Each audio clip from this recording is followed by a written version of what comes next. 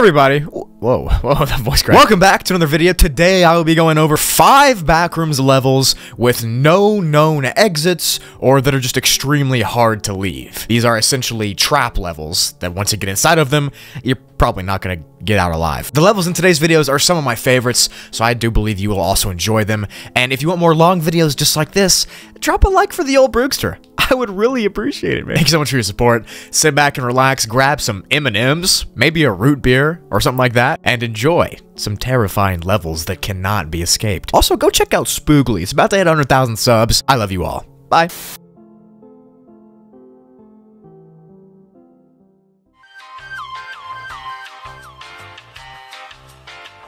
Backrooms level -7 has been given classification of a class 5 difficulty and is heavily unsafe. The level itself is stable, and there's really one single entity that calls this place home. His name is Johnny, and we'll get into him later, I promise. The level is highly dangerous and should be avoided at all costs, but if you or another wanderer finds yourself stuck in it, you're gonna have to watch this video to figure out how to escape.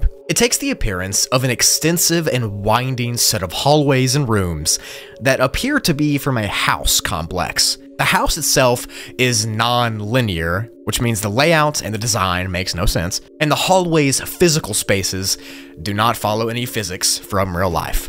The hallways seem to wrap around a central location inside the level, which is known as the dining room. Now, the dining room is a horrifying place with deeply disturbing descriptions given, and if you find yourself walking around the hallways and you end up in this dining room place, you're gonna want to run away as fast as you can. The dining room looks just like an empty room with a table in the middle of it. The room is barely lit up with a dull overhead light, and just be warned, what I'm about to describe is grotesque. On the table in the dining room, you will see disembodied heads on the plates. The plates themselves are set a few inches apart from each other, and the heads on them are all different, and they're all on different levels of decay. Obviously, I can't show the full image, because YouTube would probably slap me in the face and delete my channel, so you're gonna have to imagine. Use your imagination, you know? But the heads are thought to belong to the unfortunate wanderers who made it to the dining room and didn't leave in time before he got to them. Again, I'll explain him later, him being Johnny, but just know never to stay in this dining area for a prolonged time, and never make any loud noises to attract Johnny, unless you want your head on a platter. The main characteristic of these hallways and rooms are that they're shrouded in a dark mist. Now, it's not that the level itself is actually dark, it's that the darkness seems to be real here. You can kind of feel when you cross over into it. It feels like mist or a fog in the morning. Anyways, this darkness and this physical lack of light floats around the basement and covers different parts at different times of the level. There are occasionally light switches on the walls here, but it is imperative that you never turn on the lights. Ever. Never do it, because turning on the light switch would reveal your location to Johnny, which is, of course, the worst thing you could do to yourself. It is possibly the worst fate in the Backrooms, actually. It is important to note that this level is not infinite, nor is it very large. It's a finite place with only a select few floors and hallways and rooms to explore. The level's ambience is not absolute silence. There's actually a strange collection of sounds constantly echoing to the carpeted hallways. You cannot really refer to it as music, because it's not really like musical. It's more like random notes and sounds playing in an unnatural and liminal way. Anyways, the sound is constantly beeping overhead, and it's really the only thing that you can hide under from making noise to not attract Johnny. I mentioned just now that the level is multiple stories, and that's true, and there are different sets of staircases that you can take up or down to get to the 2 other floors. All 3 different floors have unique styles and design decorations, but they all follow the same house, hallway, and room style that the entire level does. When you walk up or down one of these staircases to get to the other 2 floors, the way you came from will shut and go away behind you, essentially forcing you to walk through this new floor until you find the exit back where you came from. In total, there are 3 zones per the first 2 floors, and the final 3rd floor has 1 single zone. This is referred to as the end zone. Now, the end zone is not actually a real zone you're going to explore. It's more of just a big room with a door on the other end. The door is locked until you find the key to unlock it, and the key itself is randomly placed inside the rest of the level. The rooms in this level are empty and they're plain. Usually at most there might be a desk or a bed or a chair or some other random piece of furniture, but all of it seems to be from real life. Keep these furniture pieces in your mind because you might have to hide under them to evade Johnny. The hallways on these floors seem to shift when you're not looking, which adds to that non-linear nature that I mentioned earlier. This makes it really hard to map out where you're headed or where you're going to be, so just think of these hallways as a Rubik's Cube that can shift. This is very important because you might find yourself running away or trying to hide from Johnny, and the hallway switch could be to your advantage, or be to your detriment. It could bring Johnny closer. This Johnny figure that I keep mentioning is horrifying, and I'm about to explain it right now. The entity is only referred to as Johnny because there are strange invitations scattered around different levels of the Backrooms, inviting people to Johnny's dinner party, and this level is the dinner party. He's the reason for those disembodied heads on the table, and is also the reason you should never turn the lights on in the halls, unless you just don't want to be alive. Physically, Johnny seems to be a shadowy, dark entity of an unknown physical size. Most people that see him really don't survive the encounter to give accurate details, but from the few that have, or the few that have pictured him, he seems to be a grotesque, dark shape with large white eyes. He smells of rot and decay, and he behaves very sadistically and malevolently. Johnny can sense when lights turn on in this level, and the second one does, he will sprint at an unnaturally quick pace to that location. That's how he hunts. He seems to mainly hang out in that dining room area where those heads are at the center of the level. So if you wander to that room, or if you accidentally get there on purpose, it'll be the last thing you do, most likely. Johnny's attacks are vicious and aggressive, and he will slash and bite and do anything in order to despawn you or his victims. After this, he will then take their head back to the table for display. He kind of seems to feed off of fear. It is unknown if Johnny is some kind of mutated entity, like a wretch or a hound or a redkin, or what his true form is. But since the level is covered in this misty darkness, and Johnny's full body has never been seen, we can just guess that he looks gross, because he smells gross. Whatever or whoever it is, he does not like letting people visit the level, and will do anything to get your head on his table. If you want to survive this level, and Johnny specifically, you need to do the following. If you hear footsteps outside of a room that you're in, you need to hide quickly and quietly. If the music on this level stops playing while you're exploring, you also need to hide. This means that the entity Johnny is nearby. This creature as a whole strikes fear into thousands of wanderers inside the Backrooms. He's very taboo, very scary, and many people won't even go near this level because of how dangerous Johnny is. The only good news is that Johnny's eyesight seems to be bad because he's used to the darkness, so he relies so much on hearing and smell to hunt you down. This is where hiding under that furniture might save your life, because he might not be able to see you under there. To enter the level, you have to touch a piece of paper on any other level that reads, "You've been invited," inviting the reader to Johnny's special dinner event. If you find this invite, you can no-clip through it to come here, but if you also find it, you should shred it and never touch it again, because it would be the worst thing you could do to yourself. To exit the level, you need to search the different rooms of this level to find these magnetic key fragments that all come together to make a full key to use to unlock the door in the end zone. Now, the end zone is at the top floor of the level, it's the third and final one. You have to unlock the door on the other side of the room in the end zone to escape. The only problem is, some of these key fragments might be in very dark places, so you might have to use a light to find them. And what did I tell you about lights? They attract Johnny. So you have to do it for a split second, maybe 1 or 2 seconds at max, if you want to survive. That way Johnny doesn't have time to react. So Backrooms level 1411 doesn't actually have a classification graphic, so I'm gonna make one for it. That's what I do. I'm going to give it a classification of a class 3 difficulty due to its environment and its entities within, and its just overall strange effect that it gives you. The level was actually created by another YouTuber named Nostalgia, and the description of the level is as follows. Level 1411 is a series of interconnected and interlooped hallways that are constructed out of a small tile. Think of like the pool room tiles, but even smaller.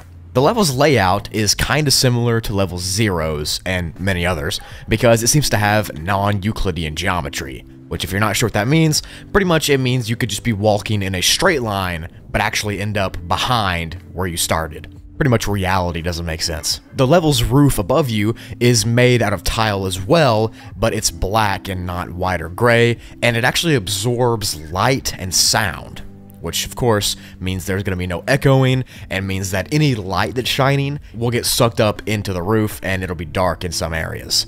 The level seemingly has these mannequins placed in very random spots in the hallways. The mannequins themselves are around 6 feet tall, and they're made out of what we think is wood. They kind of look like those little stick figures from art class. You know the ones I'm talking about, but these are human-sized. And these mannequins give off extremely unnerving energies and vibrations, and even though they don't have any eyes, you can feel them staring at you. And even if they don't seem alive, either they seem fake or whatever, they're alive. Trust me, they are. Each time you see a mannequin, you need to keep your eyes on that mannequin until you're out of its direct eye shot or until you can't see it anymore. Because if you turn your head or if you look a different way, they will silently move closer to you until they're in range of attacking you. Kind of like that apeirophobia level, but in real life. Now, they don't attack you viciously or claw at you or anything. All they have to do is to touch you. Just a basic tap or poke on the shoulder, and you'll be gone. If they manage to do this, then your bones will fly out of your skin, and you will end up as a pile of just meat on the ground. Just a lumpy sack of flesh.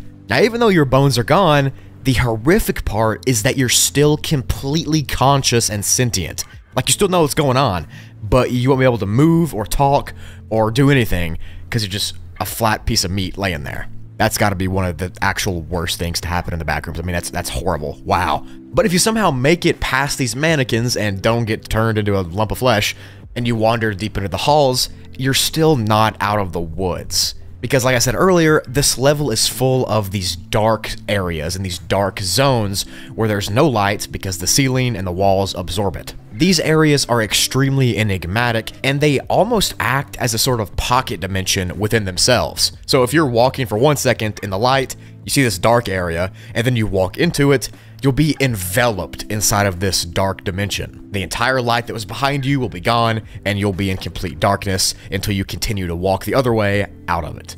These dark areas, of course, attract smilers and other weird entities that live in the Backrooms. You might even run across a phobic centipede or a skin stealer inside of these dark zones. We don't really know what all lives there, but you can take a guess. These types of entities like this type of level because it brings a lot of opportunity for easy prey. You know, the mannequins will just take your bones away for some reason, and you'll end up as lumpy flesh, and of course that is easy prey for some kind of creature. It really is unknown why the mannequins do this, but we have some theories, and I'll go over the theories later on in the video. But for right now, you just need to know that it does play a role in the level. Even deeper into these strange halls, there lies more weird, just stuff. The first is that there's rumored to be a strange, enigmatic, floating eyeball-type creature that, according to legend, is from the very first victim that was turned into a lumpy flesh pile by a mannequin. And over the years, this eyeball that was small grew into its own sentient being, and now it terrorizes the deep halls of this level. Anyways, the eyeball floats around in an unknown way, and it's, again, sentient in an unknown way, but if it sees you, it'll chase after you. Its ultimate goal, of course, is to absorb you into itself. Now, the good news is, this eye can only see in one direction at a time, obviously the way it's looking, and since there's plenty of dark areas and corners you can hide in, I'm sure that you could probably evade it pretty easily.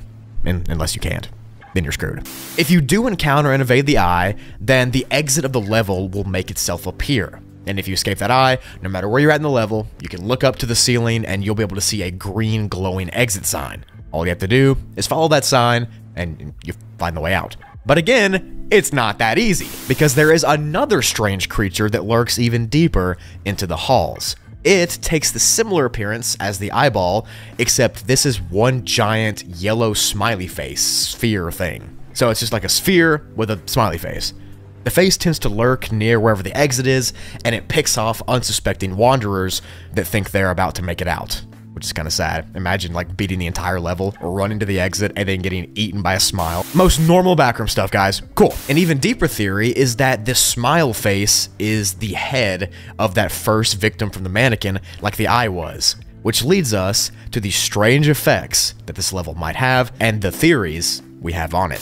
So the eye and the smile face are these large, weird body parts that have morphed into their own entity. They've developed a consciousness, they developed ambition and goals, and a drive to eat and whatever. This leads us to believe that the level has the ability to take these body parts of wanderers who got deboned by a mannequin and evolve them into entities of their own, with their own thoughts and minds. Now, it's unknown if the Wanderer has any power inside of these creatures, or if nothing of them exists anymore, just their physical self blown up to be bigger, but it's definitely weird that the level can take these body parts and turn them into stuff like this. You know, giant eye, giant face.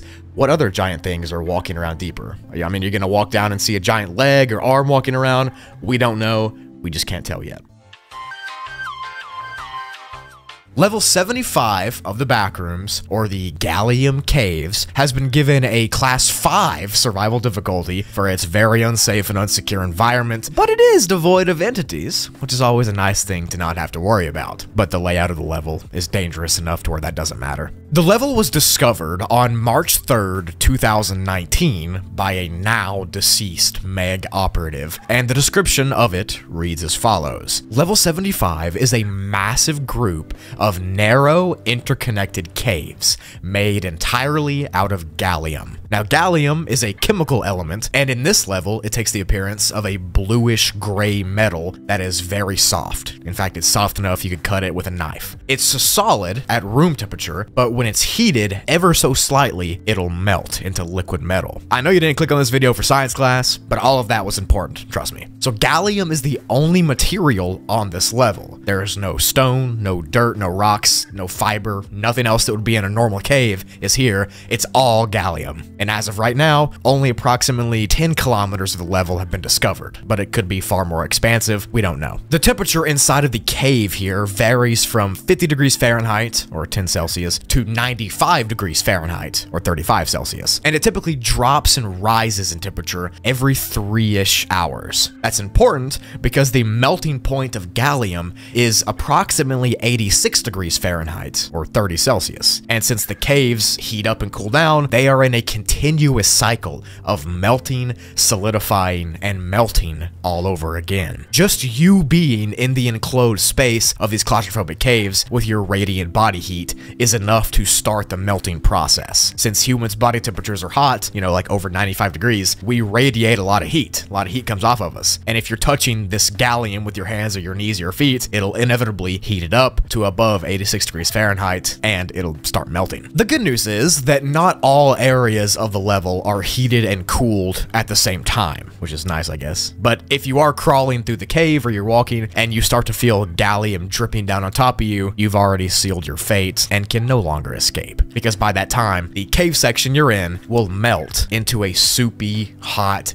metal goo, ultimately suffocating the Wanderer under literal tons of metal. When the gallium then cools down and resolidifies, it'll be in a completely different shape. Since it always drips and melts in different ways, this means that the layout of the cave constantly changes and can't be mapped. It also means that there are Wanderers alone trapped inside of the walls and floors of this cave, entombed forever in these metal graves. Well, that rhymed. That's pretty cool. They unalived alone, unable to scream for help, just slowly sinking deeper and deeper into this melting gallium liquid. Okay, with that wonderful thought inside your head, let's move on. As I said, the shape of the cave system changes because of the metal dripping and cooling in different ways, but it also does because of the strong wind inside of the level. This wind is what heats and cools down the specific sections of it, and since gallium is very bendable under heat, when the warmer air blows through the cave, it'll warp and change the tunnel's directions into completely different areas. The tunnels here are still very small, and they're typically no wider than 5 meters and no taller than 2, which at maximum means they're no taller than 6 feet tall and no wider than 15 feet wide. You might have to crawl around in several parts or hunch over if you're tall. And that's where the danger is, because you really can't move fast if you're crawling. You know, you can't sprint on your hands and knees, but yeah, just good luck. The entire time you're exploring the level, you will experience pitch black surroundings. And if you don't bring a flashlight with you, you'll be crawling through melty metal goo with no way to see, which would probably make it even worse. This level is the only known source of gallium in the Backrooms in its metal form, which theoretically it could be used for conductors or electronics or even weapons in some regard. So some people have come here with the goal to mine the gallium and take it with them to make that kind of stuff, but most of them end up getting too cocky and not making it out of the level before it melts, and they sink down, never to be seen again. Since the environment here is so harsh, not even entities can live here, which is, I guess, like I said, one less thing you gotta worry about. But on that same note, there are no colonies here either. So if you do manage to come here, you are all alone in these claustrophobic caves with no map, no tools, nothing to help you get out. You're on your own, dude. To enter the level, you can choose one of 5 methods that have been found so far. The main one is you can be on level 8, which is a cave level in and of itself. You probably already knew that, but you can find a silver cave, like a silver passage in that level, walk through it, and at the end of it is a pathway to get here. Or you can pick one of the others that's listed, but those are much, much harder to achieve, and to be honest, they're not really worth it, because you gotta be like way on level like 400 to come back here, which why would you do that? That's dumb. But more importantly, to exit the level, you need to find a patch of orange gallium and touch it to be sent to level 16. Now this is the most common method, but there are 3 other ones that you can try to use that involve finding specific hallways and specific passages to get deeper into deeper levels, but those also require you to get deeper into this level, so that wouldn't be very smart. Don't recommend that. Find the orange patch and you're gonna escape. I think this level is genuinely such a good and terrifying concept. And it's terrifying in practice. I mean, imagine getting sent and stuck in a level where you have to crawl around on your hands and knees while every surface around you heats up because of your body weight, and it eventually starts dripping on you and forming puddles of this metal that you simply will get stuck in like glue, and you'll start sinking and sinking the longer and more you struggle. I think that's horrifying. Leave a like if you enjoyed it too. I think it's a great addition to the lore, and I think it's an example of a level that does not need entities or something like that to be dangerous. Just the environment here of this level makes it very, very dangerous. And I know that there's a ton of cave levels inside the Backrooms. You know, I've gone over like 3 of them myself, but this one is so unique that I think it stands head and shoulders above the other cave levels. I might even like it more than level 8. But anyways, I don't want to get on a tangent or anything. Those are just some closing thoughts. DevilTown, or level 331, is the 332nd level in the Backrooms lore, and it's been given a class 3 survival difficulty and is very unsafe, very unsecure, and has a medium but very deadly entity count. The level appears to be a rundown, abandoned, and dark suburban town-like area that's in a perpetual state of pitch blackness. The sky inside this level, though, isn't the usual dark night sky. It's actually a crimson blood red color. Some of the lights on the structures in this level also emit a really soft red glow, which, if you know anything about the Backrooms, you know that if there's red lighting anywhere, it usually means bad news is coming. The physical environment of this level changes depending on where you are. There are houses and there are buildings and there are stores and all those types of things, and all of them are abandoned, but you really feel like something's watching you.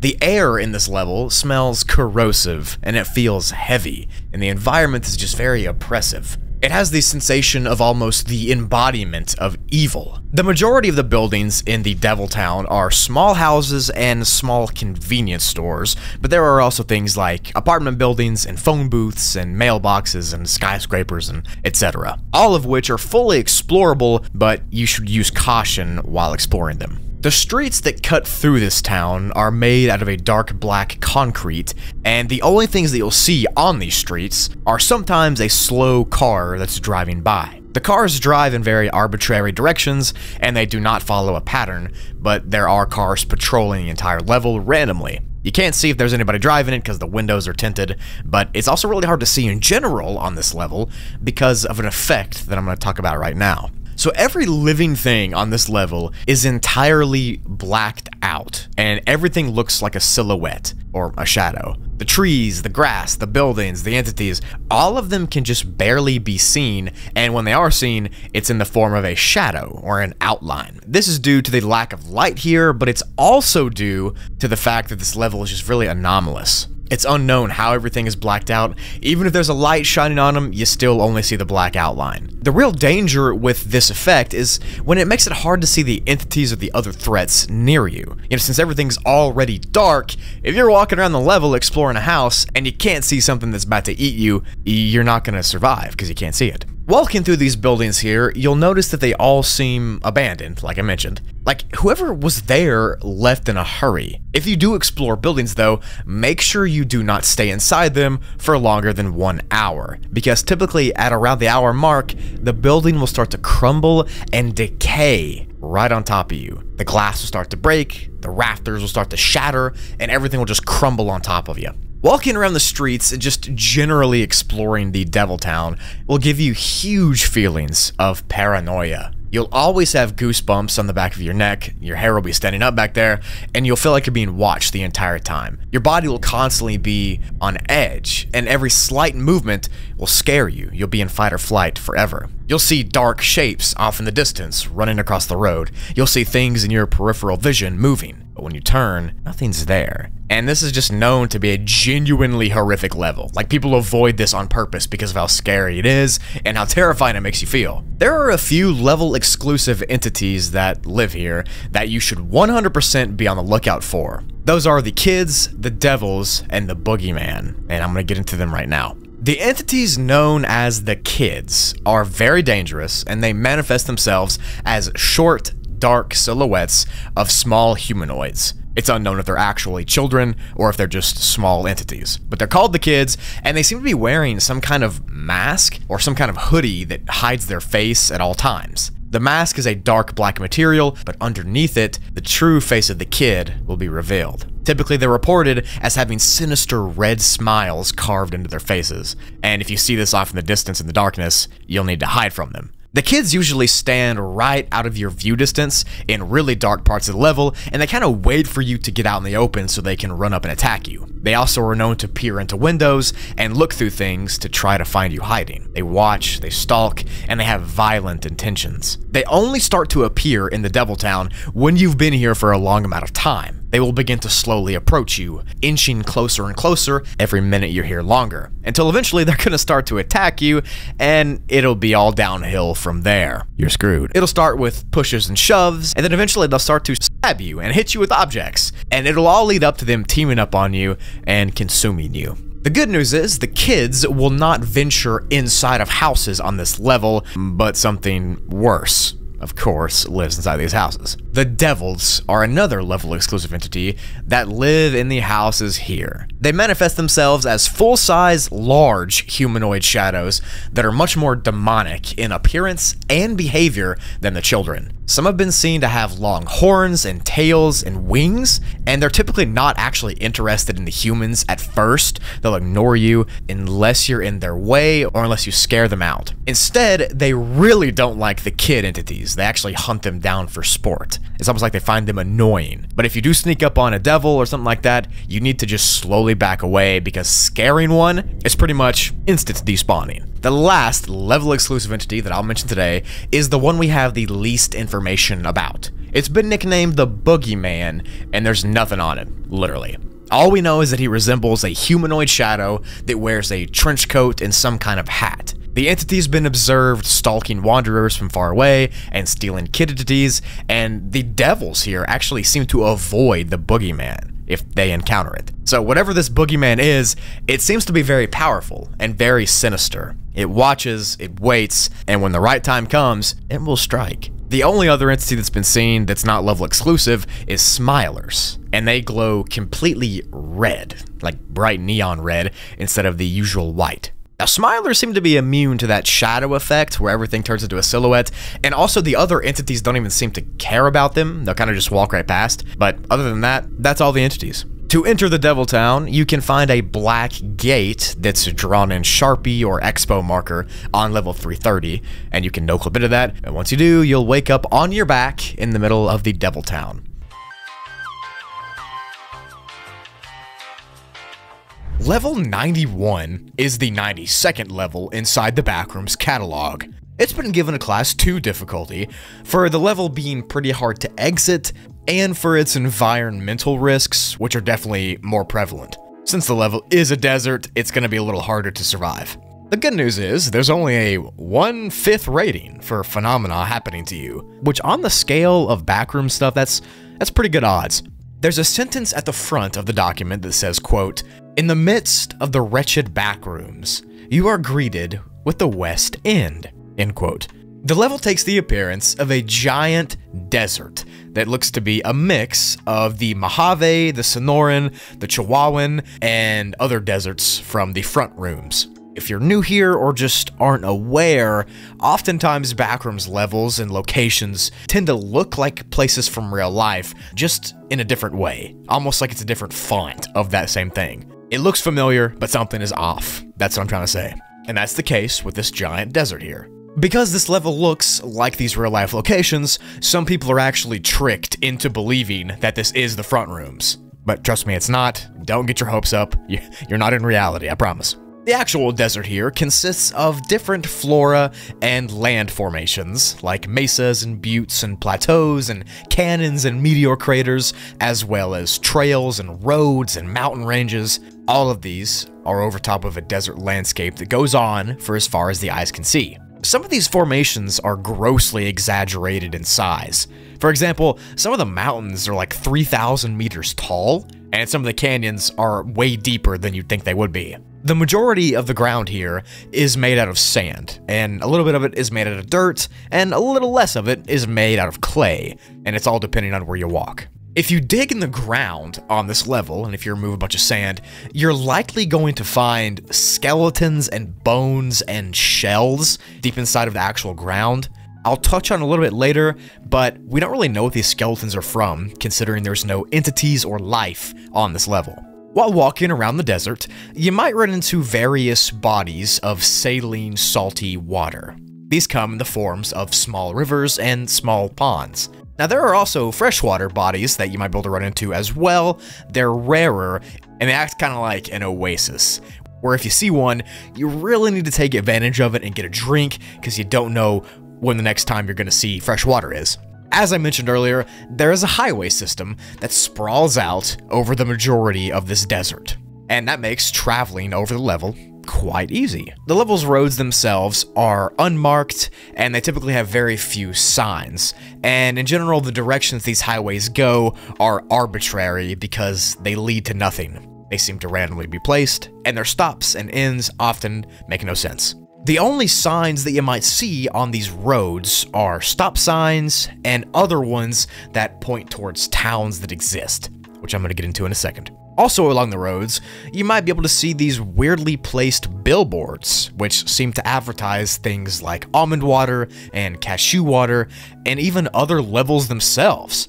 It's like this level is literally advertising other ones. Pretty interesting. For some reason, the most commonly advertised levels here are the Promised Land and the Pool Room sublevels, which is ironic because those levels are the exact opposite of this one. You know, those are safe and watery, and this is a desert dry level. The billboards also often include reviews from wanderers who have been to them.